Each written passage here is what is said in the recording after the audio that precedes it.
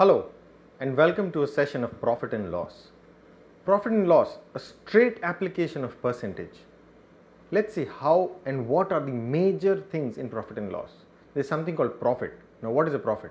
If I buy something, I am buying at what? Cost price. This is my cost price. Someone else's selling price. It doesn't matter, but it is my cost price. So I am buying a X item at a cost price. I am selling it something which is called a selling price. So my cost price and my selling price. The difference between the two, if it's a profit, means if I make some money, then it's a profit. If it's a loss making, or if I'm losing something, then it's a loss. So cost price, selling price, profit which I'm making, and loss which I'm losing. The profit percentage, as in the profit amount on top of the cost price that I have, is called the profit percentage. A loss percentage, if I'm making a loss on top of the cost price, is called the loss percentage. There's something called margin. Profit sometimes is also called margin. Marked price, a lot of times we see discounts. In stores, there's something called a marked price. So an item is there for 5,000 rupees, we are giving you a 50% off at 2,500 rupees. So 5,000 is the marked price and selling price is 2,500. What is markup? So when you start putting prices which is more than the cost price, it is called marking it up. Discounting, when we price it lesser than the selling in the marked price, then it is called the discount. So if the marked price is higher and the selling price is lower, it's called the discount. Let's understand them slightly better here. Selling price is nothing but cost price plus the profit, or selling price is equal to cost price plus the margin. So profit and margin are typically used alternatively. Mostly profit is used. Other way around, if I'm making a loss, selling price equals the cost price minus the loss.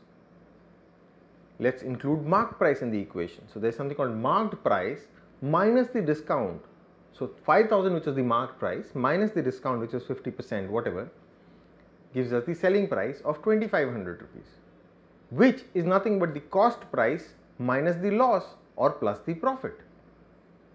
Marked price minus the markup is equal to the cost price, which means that the markup amount that we put from cost price, if we subtract it from the marked price, we should get the cost price. Now these are the basic things that we will use. Let's understand the percentage part of it also. So selling price is nothing but cost price plus the profit percentage into cost price, or in other terms, the profit percentage is nothing but selling price minus cost price on the base of cost price. Now that is my base, my costing is my base. Similarly, if we make a loss, the cost price is more than the selling price, so cost price minus the selling price upon the cost price. This is how percentage cost price, percentage profit, percentage loss is actually calculated. Let's look at some applications. A man loses 20% by selling an article for 450. At what price should he sell in order to make a profit of 25%? Let's recollect what we did in the percentage class. We converted all of these percentages into fractions. So 20% becomes 1 upon 5, 25% becomes 1 upon 4. So 20% loses, which means that he loses 1 upon 5. So that becomes 1 minus 1 upon 5. So 4 upon 5 times the cost price is equal to 450. Now what we need to do is make a profit of 25%. So profit of 25% is nothing but 1 plus 1 by 4, which is 5 by 4 times the cost price. So cost price, let's go back to the earlier equation. CP, cost price, is equal to 450 into 5 upon 4. So here 450 into 5 upon 4 into another 5 upon 4 will give us the final selling price in order to make a profit of 25%. That comes to 703 rupees approximately. Rajiv sold an article for 56 rupees, which cost him X rupees. If he gained X percentage on his outlay, what was his cost? Now here everything is in X. Let's look at the formula. Selling price is equal to 1 plus the profit percentage, whole thing multiplied to the cost price.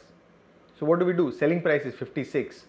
1 plus the profit percentage is X. So 1 plus X upon 100, whole thing multiplied by X. Let's simplify this equation. It becomes x square plus 100x minus 5600 equal to 0. Solving, we get two options, 40 and minus 140. Now minus 140 is not possible. because the price cannot be negative or the cost price cannot be negative.